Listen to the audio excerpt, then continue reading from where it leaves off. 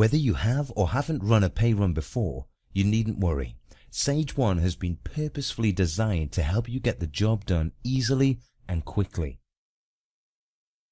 To start your pay run, click on the Process Pay Run button on the summary screen. This will take you to the first step, which is confirming the pay date.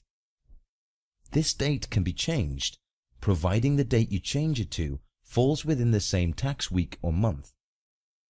Once you're happy with the date, click Next to go to the Edit Pay screen.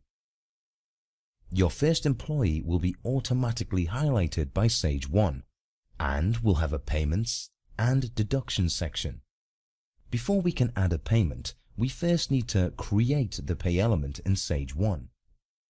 Pay elements can be a salary, hourly wages, or expenses.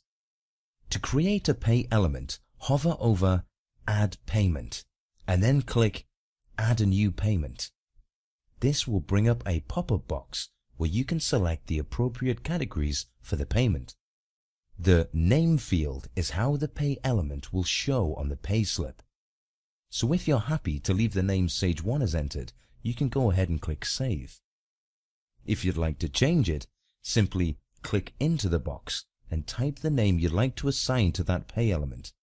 Then click Save when you're done. Now we have a pay element created. This will automatically show in the payment section. All you need to do now is enter in the values of the payment as a gross amount, and Sage One will work out how much tax the employee needs to pay. You can add as many payments as necessary. Just follow the steps we've just been through to create more pay elements.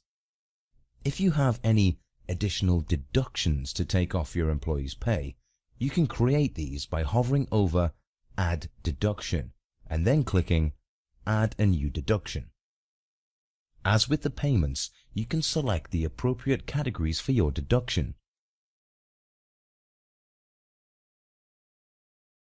Once you're happy with it, click Save.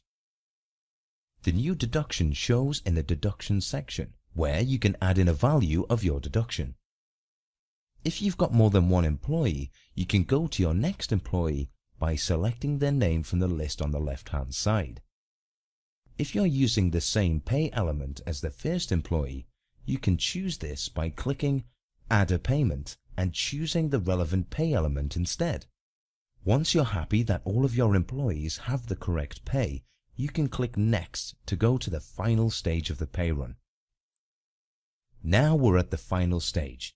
This is where we can print draft payslips and double check the pay that our employees will get. At this stage, if you notice anything that's not right, you can click Back to take you back to the Edit Pay step. If you're happy with the pay for all of your employees, click Complete Pay Run to finalize your pay run. Then click Confirm. So that's it. You've successfully completed your first pay run. With Sage One, it's really that easy.